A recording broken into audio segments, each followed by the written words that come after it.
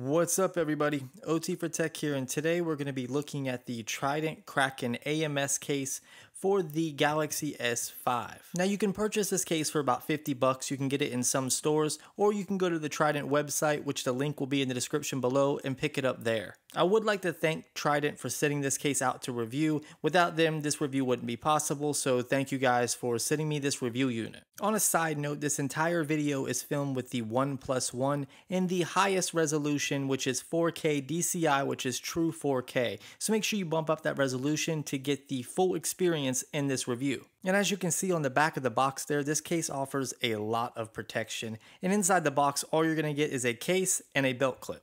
To install this case on your phone, it's very simple. Just push down on the corners to remove the front, put your phone in, and then snap back on the front.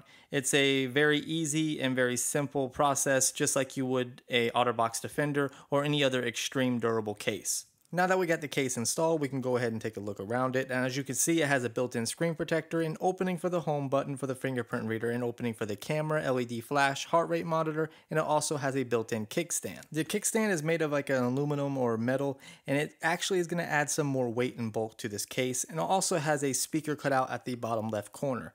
At the bottom, you have a flap covering your micro USB 3.0 charging port, as well as a microphone cutout. At the top, you have your IR blaster cutout and your headphone protector, which is another little flap that goes over the 3.5mm headphone jack. On the sides, you have your power button and your volume up and down rocker. The kickstand on this case is what really separates it from cases like the OtterBox or the Griffin Survivor. Considering the Galaxy S5 has a beautiful display, you can prop it up when watching YouTube videos or even full-out movies from the Google Play Store. And it's sturdy enough to scroll up and down when viewing websites or text messages. At first, when I installed the case on my phone, I couldn't get the fingerprint reader to work. But after I adjusted it and realized that it wasn't snapped in correctly, it works with no problem now. And it actually makes for a better swipe because it's almost an even surface. The buttons provide a good tactile click, and they're very responsive, so you don't have to worry about the volume up and down or the power button being unresponsive. The overall in the hand feel is great. It's going to give you a comfortable grip because it has that hard plastic mixed with the silicone, and if it's on your lap, you don't have to worry about it sliding off your lap, and if it does, it's in a very thick and very protective case.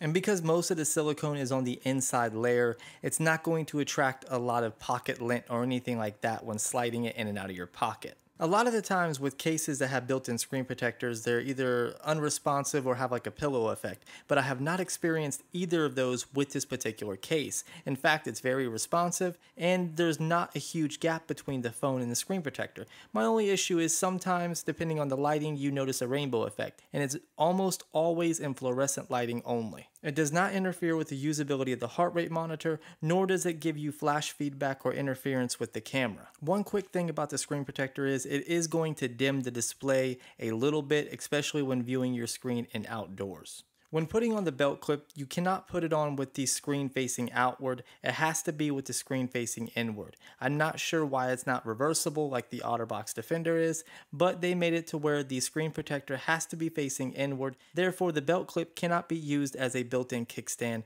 like the one built into the case itself. Now, once you get the phone into the belt clip, you're going to hear a comforting snap, and the charging port at the bottom is fully accessible even with the belt clip on it. The clip itself is able to be rotated 360 degrees, so you can get it in a comfortable position that you may need while it's clipped to your belt. And when opening the clip, it will actually lock so it stays open, and there's a little switch or a little flap that you just click and it will close it right back. And as you can see, you can prop your phone up, but since you can't attach it to the belt clip itself with the screen facing outward, it serves no purpose. Here's a quick look at it compared to the width of the Galaxy S5, and you can see it's going to add quite a bit of bulk to it. And here's a quick look at it from the side so you can see how much thickness it's going to add to it. And as I said, it's a very bulky case, and it's meant for people that need that extreme protection. The corners have that silicone layer, so it's going to give you some added shock protection when dropping on the corners. As you can see here, it survives drops just fine, even on the hard concrete. The only thing I've noticed when dropping it on the concrete is it actually opened. So be mindful. If you drop this case, make sure you give it a quick thorough check to make sure it didn't open up on you. And as far as water resistance and being waterproof, since the phone itself is water resistant, that shouldn't be an issue. Just make sure if you do drop it in the pool or the toilet or wherever you drop your phone with the case on, that you remove it immediately and take the phone out, because you don't want the phone sitting in a case with like a puddle of water, because it can leak into the back, considering the Galaxy S5 is only supposed to be exposed to water for up to 30 minutes.